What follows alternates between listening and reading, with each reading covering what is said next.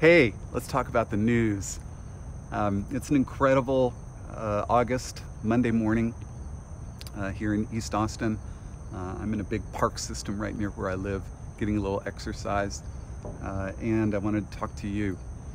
So we're entering the silly season here in the United States. Last week was the Democratic National Convention, of course virtual. This week is Republican National Convention, also virtual. And I think I've heard a lot of people say the season that we're entering between now and election is called the silly season.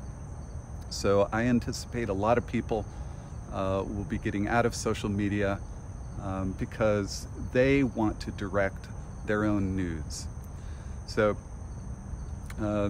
you may not realize that statistical analyses of the use of language in news, all media, over the last 50 years shows that the use of more dramatic words like awful and bad and horrible has increased dramatically, and the use of more positive words like good and hopeful and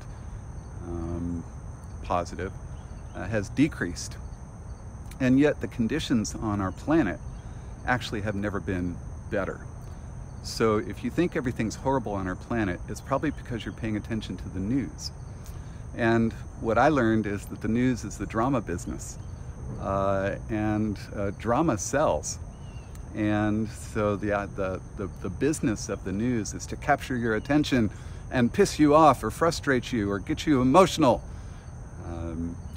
Buckminster Fuller, one of my teachers, I never studied with him personally, but I've studied with plenty of people who studied with him. Buckminster Fuller said, the news is not in the newspapers or on TV or now on the internet. He said, you are the news. And when we greet each other and we say, what's new, right? That's the news.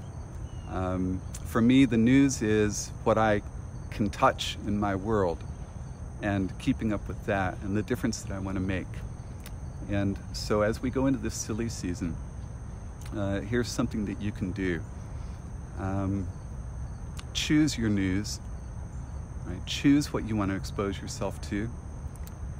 Realize that you and your pursuits and your community is probably your most important news.